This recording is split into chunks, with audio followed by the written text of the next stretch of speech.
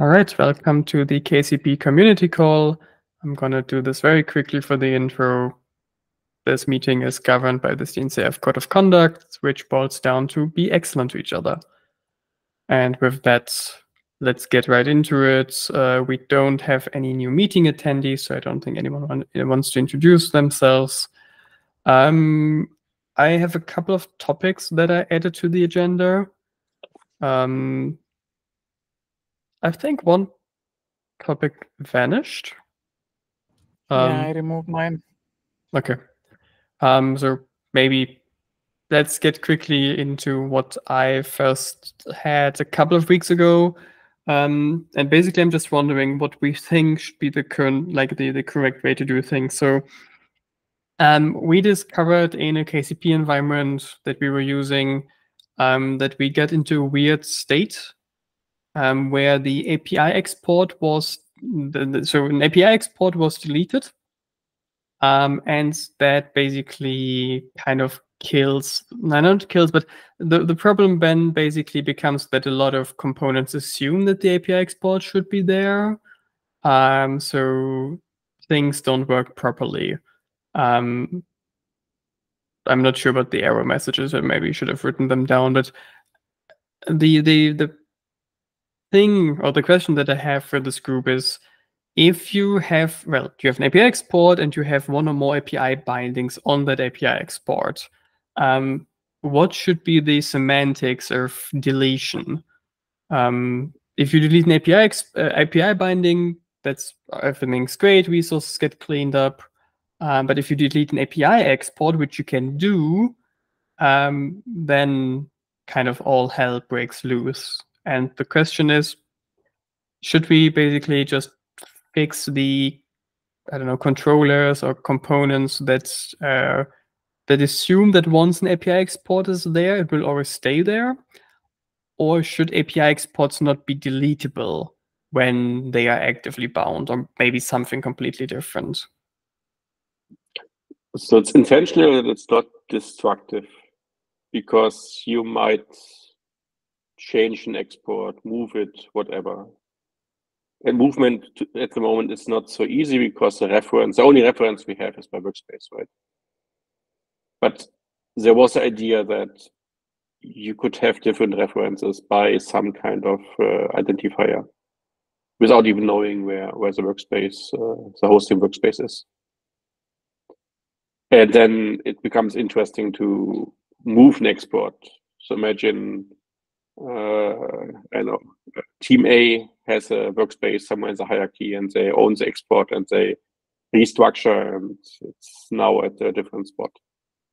So then you have to delete the export, recreate using the same identity secret, and it should just work. That's the idea behind that. Not fully implemented, but that's the basic idea. Okay. And basically, the binding should keep working. So yeah, they should be self-sufficient in a way that you can at least touch your resources and they are still served. So everything should be resilient to exports not being there. Of course, the semantics is lost because if there's no export, there's no controller. But that's probably fine for for some time for the transition. Okay. But okay, so essentially what you're saying is that API exports can be deleted because, well, you might be like moving them around or something. In between, the API binding should stay on the last known state. Yeah. So I could still, request something and see what the YAML looks like and all that. So they don't like vanish, like they're not hidden, but they're still in storage or something. They should still be there. And then you could update an API binding to point to another export, which I guess should only work if the identity hash is exact. Is the same, right? Yeah, and I'm not sure this is possible today, right? You cannot change. Can you change the export in the binding, like the reference? I'm not sure. maybe. I honestly haven't tried. I don't know.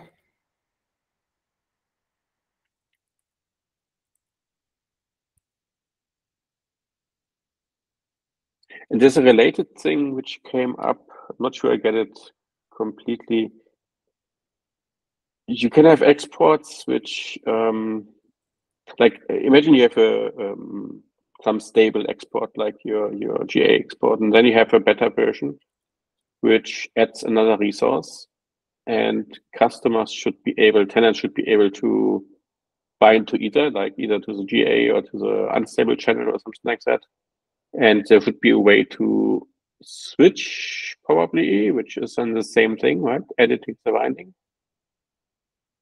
And then you get another resource when you go from GA to stable to unstable.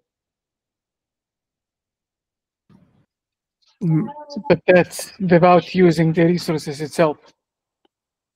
You mean swapping it in a API binding layer? Yeah, change the reference export.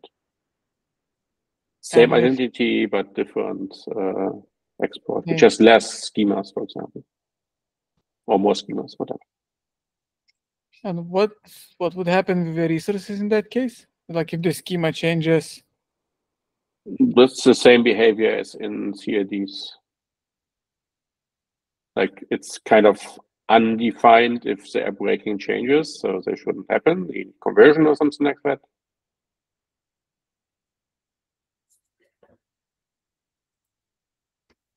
Okay, so the limitation of changing API exports, but the identity hash should be the same, would not be given in that situation, right? What do you mean not be given? It's the same condition. Like you have to check that the identity does not change. This is unsupported in any case. If you want that, you have to delete the binding and get a new one, which means the CRs, the resources are deleted as well. But as long as the identity is the same, you have the same owner of the export, and those things should be possible switching around.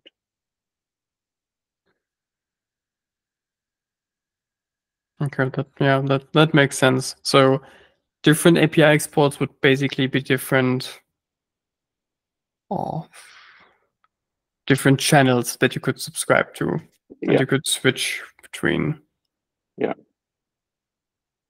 Ooh, I see a lot of potential for these, these undefined behaviors that you mentioned to bite people in practice. Yeah, I mean, switching a channel is a bigger thing, and maybe we have to think about how to control that. Maybe there's something in the export which defines where you can switch to or something like that. Okay, yeah. Like going to an alpha channel from GA is maybe fine, but going back is not.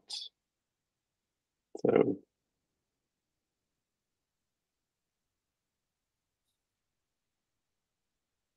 Yeah.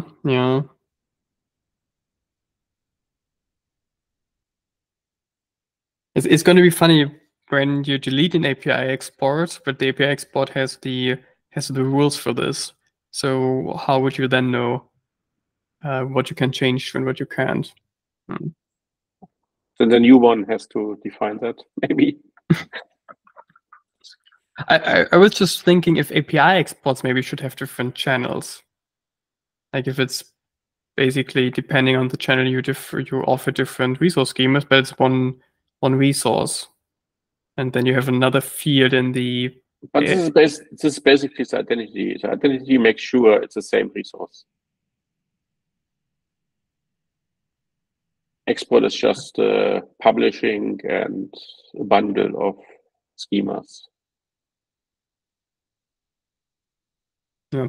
Okay, I think this might need a little bit more maybe design. Maybe we can think about that at some point. But I think this is for me very valuable. I don't like basically how API binding should react to API exports being deleted, and I think it makes sense. Because you can create an API binding without the API export being there, I think. I'm actually not sure. Yeah, you can create it? That's a good question. Usually these references aren't checked, right? Okay, actually, I don't know. Yeah, there's a permission check, right? Yeah. At least that must succeed, whatever it means. Probably this works without one. I don't know. Yeah, but Airbag also, I think, usually doesn't care if the resource exists. Yeah, I'm yeah. not sure if the check does. Yeah. Okay, but okay, this is still a little bit shaky, but I think this makes sense in general. So yeah, I might take a look at where the issues lie, and see what we have to change. Yeah, it might be worse an end-to-end test if we don't have one. Just to see what happens. Like the binding should have a condition, probably condition change, telling that something is strange, reference is invalid, but we should be able to, at least to read, probably also to write. Yeah, I should have brought the error message, but there's something fairly deep in a workspace being broken. Okay. Because it tries to find an API export and can't see it. So, okay. But yeah. As a follow-up to that, while we talk about it, what happens if you delete the binding? Is the semantics the same? The objects are still there? No, this binding is like a CID deletion. This is hard. Like everything is deleted. Okay. So if I accidentally delete the binding and bring it back, then my resources would then everything is deleted. gone. Yeah, yeah. It's intentional. Okay. So, as a follow-up, we had a discussion in Paris, and I kind of blanking out. We discussed the ways to prevent API binding deletion when we're coming from workspace. Oh type yeah. inheritance. Yeah. And this is the last bullet point in the screen. And I'm kind of blanking out. Like I know Nabarun mentioned that they might push it upstream, but nothing happened. Did anybody remember what was the way we agreed to prevent the deletion? I don't remember the details. Marvin, have you been there? I don't think. What? I'm not on a white table with Nabarun, me, and MJ, and maybe you. I don't remember. I'm not sure if it was. I'm also a bit blanking, but wasn't it this topic where we were thinking about a shadow workspace where you could create API bindings? It's a different one, I think. Okay. Or maybe it's connected because you might want the bindings to be invisible, right? So that was another one. Like bindings you want to be invisible. Yeah. But this we had something like annotation or something like that, an admission to preventing this deletion. Yeah, we have our reserved annotations already. So I think the question was whether the controllers are administrator, like a system master, privileged. And if yes, then they can set an annotation, and we can make that like turn it into a lock or deletion protection, whatever. Yeah, there was a PR from Nabarun like earlier this year in March, but it was only adding a few annotations, as you said. Which is fine, probably. Yeah. Yeah, but I think it was incomplete. I don't know. I asked about it, but I didn't receive a response. Like, but yeah, so there was definitely something with annotations that they wanted to add. Add this here. You might spin a thread in a channel. I think I would like to get something that in place to prevent deletion of, because this is very destructive to delete resources, and having the ability to prevent that. And I think we talked about, so the type owner, can the type owner add such an annotation? And then it's a permission topic, obviously. But I think basically in the discussions, our escape of this topic was if the controllers are privileged, then we don't try to solve that, or they don't have to solve that. Yeah, but the idea was I think that we need to prevent cluster admin to delete these things because Yes. we think this is a higher level than a cluster admin. Yeah. Let me try to pin up a thread, maybe tag Nabarun, and if we can flush it out asynchronously, how it is done, I think it shouldn't be a hard change. Yeah, the bigger thing about the shadow workspace, I like it because you can store data behind the tenant's eyes, basically. Question is how intrusive such a change is. Like controllers, do they have to be aware of that, for example? But that wasn't the one where, like, IBA binding still would be present and visible to users. Even Not the- the bindings potentially, but the CRD, like the resource coming out of that. I think that particular part was bit over my head, how in a current machinery you could put a It's not workspace in. today. It's not possible. But imagine there would be a canonical workspace or logical cluster name for every workspace for a shadow, like minus shadow or something like that behind the logical cluster name. And the controller which implements the bindings would also look there for bindings and make them available as custom resources in the actual workspace.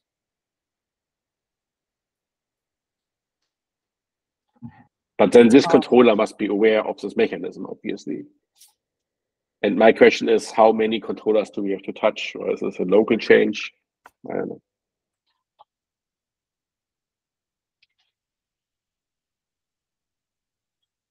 Yeah.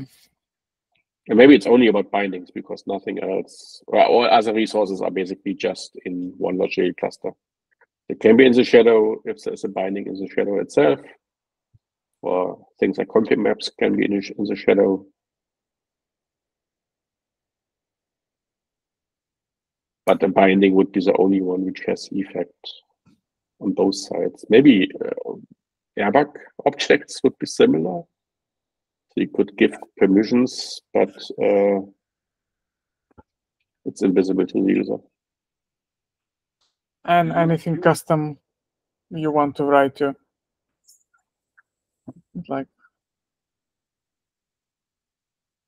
Like a James presentation about the namespace proxies where he stores the like airbag stuff in a downstream of clusters. You could do those in a.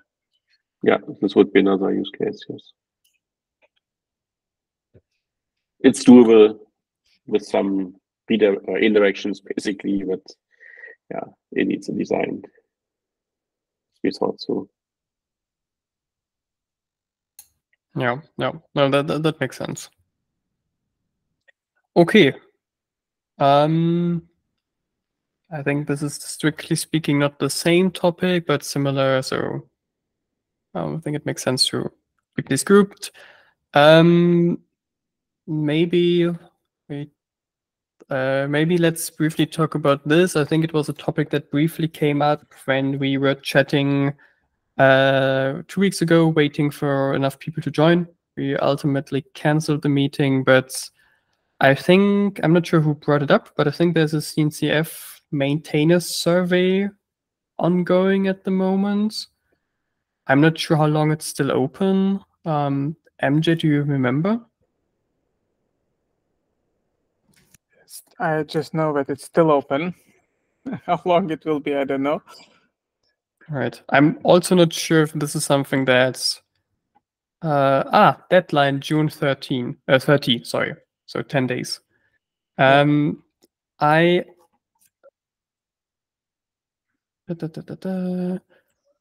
think this is for individual maintainers because it asks for your name and information about your employer. So it's not something that we submit or that we submit by project, I guess, but by person. And I'm also not sure if the link is supposed to be public, so I'm not gonna put it on the meeting notes. But yeah, if you're interested in providing the CNCF with some feedback, which I think would be helpful, it's also mentioning KubeCon stuff, I think. I think it would be nice if you could check your emails and take that survey. I'm not sure if that's... No, just paste it in the chat. So it's the...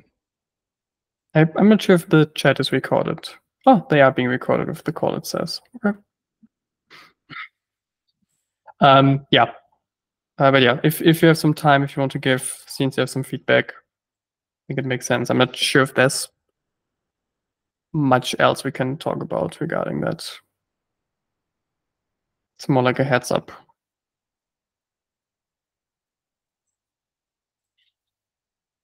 Okay. Then I have another brief topic that I just basically want to quickly talk about.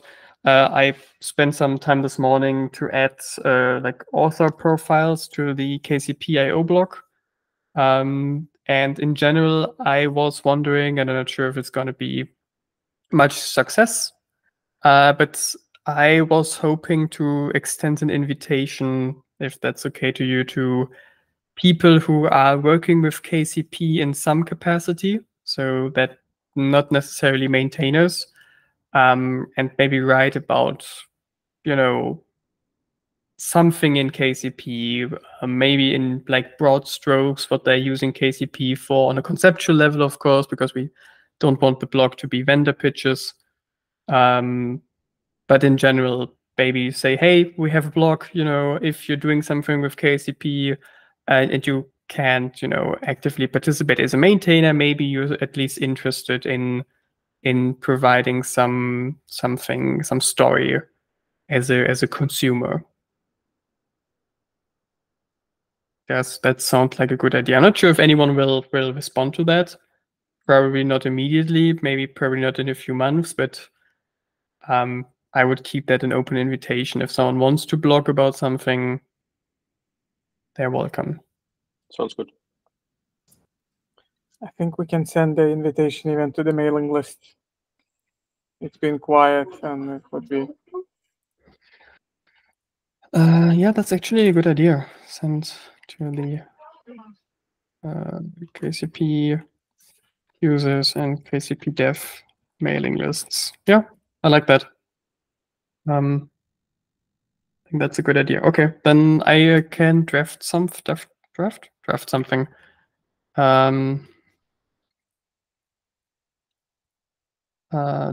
Send, and then I can send it for review before sending it off. But yeah, sounds like a good idea. Then, MJ, you do have a topic, KCP dev enhancements. Reviews welcome. Yeah, so I had one and single PR open in that repository. So Stefan, you reviewed it a long time ago. I updated it.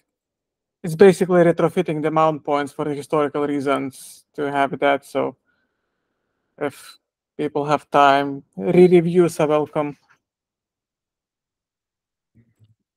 I've been playing again these days with mount points and this like condition stuff, which at some point we talked in a chat.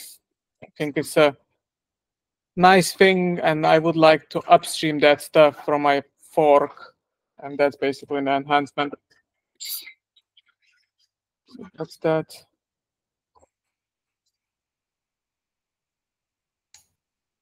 All right, sounds good. Let me add a review here to my to-do list. And Marin, maybe you poked a bit the OCI stuff, like Oracle Cloud. Should we just give an update about that? I can give a brief update. Let me see. Let me add some notes here. I just picked up the okay, I can type and talk. So I picked up the setting up a workload or like a job runner cluster on OCI again, just as a minor note, because I'm not sure we talked about this before. the credits are indeed only for ARM machines. So we will only be able to run our jobs on ARM, which honestly I don't think is an issue. I've been running E2E tests on my M1 Mac, which is also ARM-based, for a long time. So I don't see any issues per se with that. I think we might need to, I'm not sure if we already did that, but the build image, I think, doesn't have an ARM variant yet. So we would need to adjust that and build an AMD and an ARM build image as well basis for the job runners. But per se, I don't think that's a problem. But yeah, apart from that, I deployed a cluster with my Terraform that is up for review in the info repository, but I haven't checked on that cluster yet. So I don't know what state it is in yet. Is that the ones the same stuff with my pull request stuff? Yeah. Yeah, your changes I merged already into my branch and then applied. Overall, like I created, we discussed this in DM, and this is recorded. So in a section on popular opinions, like I spent a half day kicking the Oracle Cloud and their Kubernetes distribution. Like on the bright side, the APIs are quite built. On the downside, cluster creation takes 30 minutes. If it fails, you don't get any messages. And iterating is very challenging. It's a interesting developer experience developing that when you don't have experience with Oracle Cloud. So it's way slower than I expected. But I think we still can get something out of it, like try to deploy Helm, KCP instance, shared one or something like that. But Oracle, if somebody from Oracle watching this recording, you could really update your examples and DX experience. Yeah, it's a little bit trying to figure out how to do things properly. I think the Terraforms, or the OpenTofu stuff, actually are using OpenTofu, not Terraform, is in an okay place, but again, I haven't checked yet. So cluster creation works, but I don't know what the cluster looks like. So I'll probably do that in a couple days and see where we're at. And then probably grab Christoph and get it registered with Prow, and then we can maybe look at running jobs from there. But yeah. Okay. Then I do have one more topic. I wanted to add it to the any other business, but we can also add it here. The Kubernetes 1.30 rebase. I just a couple of minutes ago posted what I could describe as a cry of help in the thread about it. I'm a little bit at a point where I brought everything to compile, but I have made so many changes, and a lot of them were just done by rule of thumb. Like I didn't really understand what I was doing, if I'm being honest. And I'm now at a point where I can start KCP, but informers are not syncing, and putting the when it tries to update the status of CRDs via the API extension API server, I'm getting a weird error message, which suggests, or like I've been trying to debug that. It looks like it's trying to do JSON decoding, even though it's protobuf in the response. And I'm a little bit at a point where I don't know how to proceed, because I don't know enough about these internals to even figure out where I made a mistake. So I'm not exactly sure how to proceed there.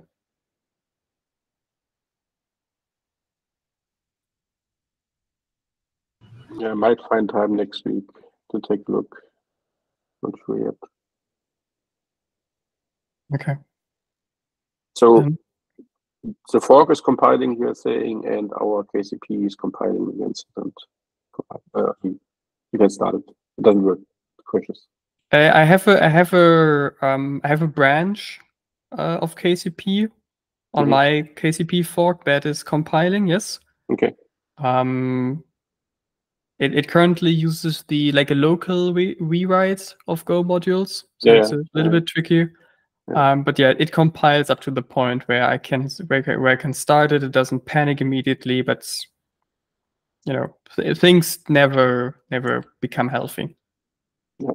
So, but yeah, this yeah, you could definitely try this out. If you're missing any info from what I've posted on the chat, I'm welcome to provide more. Have you marked your commits like those where you did changes? You don't know whether they are correct. Something like, I know,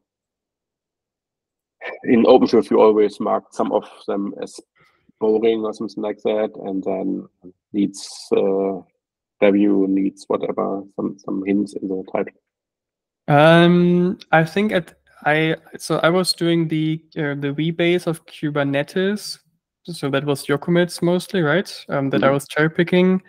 I think at some point I realized if I'm changing something, I should maybe add myself as a co-author to show like this is not a verbal cherry pick, but I'm afraid I haven't applied this consistently. I can go over them and see if I can find my changes again.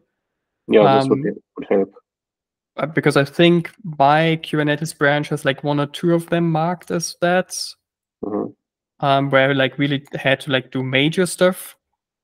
Yeah, I will take a look and see which ones I had to touch. Yeah, and if possible, if you can, basically the immediate rebase of a commit, leave it as is and make a commit on top, which shows that there's something important happening. This would be ideal. Anyway, Okay. try to make it as clear as you can. Yeah. I think I might have gone the wrong way by trying to group changes thematically in one commit. So basically, when I saw, okay, something needs to be changed here as well, I amended it to this specific commit because I wanted to keep a complete picture of, okay, I don't know, clusterizing a specific part. But yeah, now I think that might have been a mistake in hindsight. Yeah, afterwards, you always know better, right, at the end, but it's hard to know in advance. So try to find the changes which matter, and best effort, what you can do. Yeah. I'll take another look and see if I can update my Kubernetes branch to have this information, and then yeah, that might help.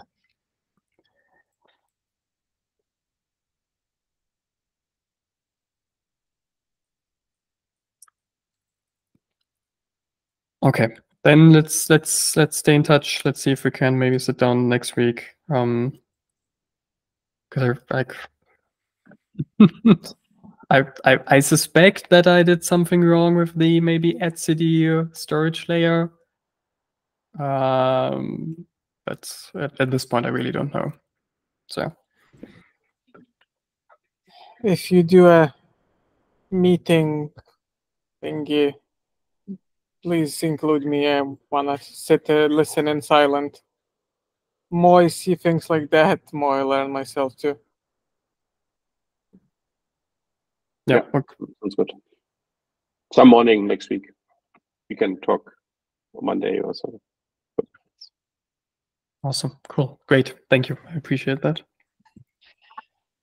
And I just noticed that Legit left a comments on my context PR, which I'm trying to push for the last 2 months. I'm gonna try to adjust those two. One more commit if this gets in to drop. Yeah, but he was open. I like that. Like he wanted insurance that certain things don't happen. So yeah, I wrote some of the tests, and I think he asking now for more tests. But now when I have the framework in place, it's easier. Yeah. Just for a little bit context, this is the RBAC context something, right? Yeah, it's the stuff where we keep wiring the we have the deltas for the context. It's an easy thing, but quite verbose. Yep. Okay. Sounds good. Awesome. Okay. So while we're talking code, so Stefan, remember the thread I had about a generic control plane and a controller for services and endpoints? You saw that same Yes. failures in the tests. Yeah. So when is code freeze for Cube? The enhancement freeze was just now, I think. Yeah. I don't think that's gonna. My challenge with that one was that code is in a Cube. I think the aggregation server. Mm-hmm. And my question is like, is it in even the right place? Can we try to move it to like controller managers? No, this is about, it's a long discussion. It's about the Cube API server pinging the aggregate API server, I think, and it should run in the API server because the network matters. Mm. But it's a controversial thing because there might be 3 API servers, and each of them might have problems to connect, and then the one which has problems marks the thing as not available, and the others are totally happy and might flip, and so that's this topic, I think. Yeah, and I was thinking how, like, basically we need to disable that controller in some cases, like a conditional one. And it could be easy. It could be something in the config which we can override. Maybe it's easiest path is just to raise a PR and try to get a consensus per PR. Because like I didn't find a neat way to do that, so I'm just thinking how to best approach it. Yeah, I haven't looked at it. I still have one PR open. Is this related? No, mine is the one for the context, but I need to. Oh, you have one. No, it's the step 11, right? No, this is. Oh yeah, this we should also finish the examples. Yeah.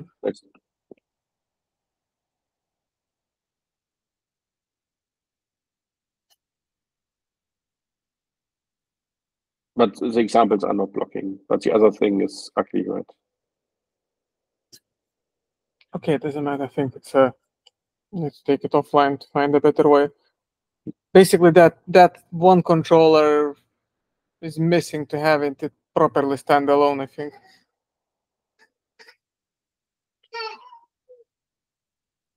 Yeah, some flag will do it, I think. Okay.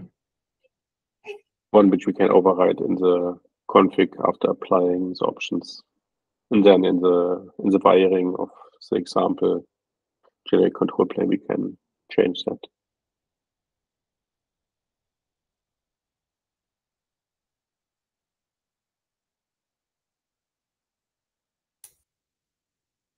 All right. Do we have any other topic?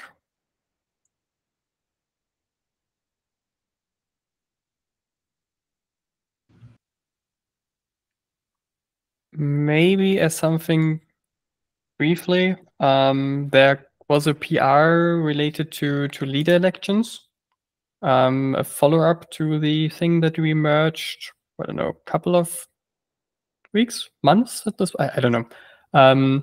So let me just add this here real quick. I just wanted to briefly talk about that, and maybe we can briefly discuss the approach because I commented on it. I just wanted to see if you would agree with that. So basically, the problem I think was that the indexes were being added when you created the controller, and the controllers now get created every time you win a leader election. So this PR is moving this part out of the controllers and into the I think into here, where it basically adds all indexes. In Upstream, there was a change recently that you can add them after starting even, I think. Not sure in which version, maybe in the next one. I just wonder whether this is like unnecessary when we rebase. Could be. I How does after start help here? Then you can re-add them probably as long as you want, as often as you want. Hopefully identifying the same if you add them twice. But anyway, Marvin, maybe continue. Sorry. All good. I was just thinking. So I left a comment here. So my concern is a little bit if we add all of them for the different controllers in like this one single file, we're gonna lose easily track of what indexes did we start for what. So I wonder, and this is what I ask here, is maybe the controller packages should have a function or so to do this. So like this here, which I don't know. I like that. Yeah. Okay. Having a standardized function which you can call from one place, but have some in the controller packages. Yeah.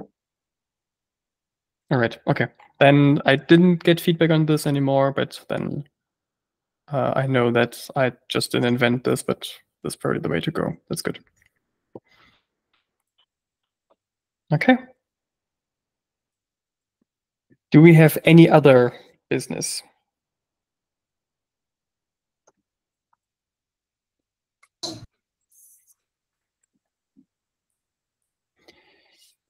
Okay, then I think that is a no. Then I'm gonna stop the recording. Thank you, everyone.